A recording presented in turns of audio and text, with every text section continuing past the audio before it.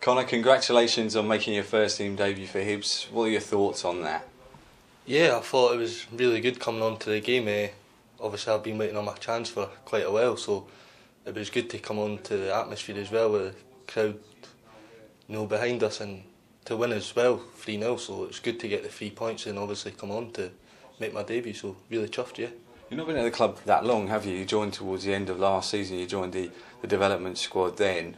You came from Hearts, and you're obviously kind of following in the footsteps of Jason Cummings to a certain extent, aren't you? Yeah, I knew Jason when I was at Hearts, so it's good to come here and know a lot of the boys, and a lot of the boys have made me feel welcome here when I came in. So they've helped me through it and became back to my best. So hopefully I can keep it going.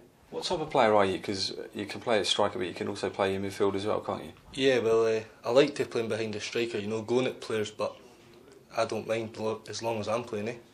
Definitely. Saturday it's Easter Road, Sunday Easter Road as well. Do you know if you will now be eligible to play in that Youth Cup game against Queen's Park, because you obviously have now played for the first team?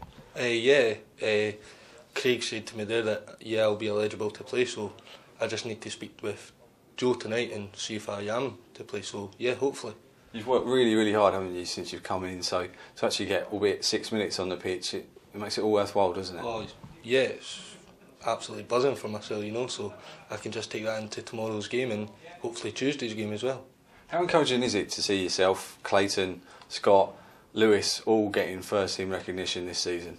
Well, yeah, as the gaffer says at the start of the season, he's going to give youngsters an opportunity, so obviously he's giving youngsters an opportunity now, so it's really good. Hopefully we can just keep it going and hopefully keep progressing. Spot on.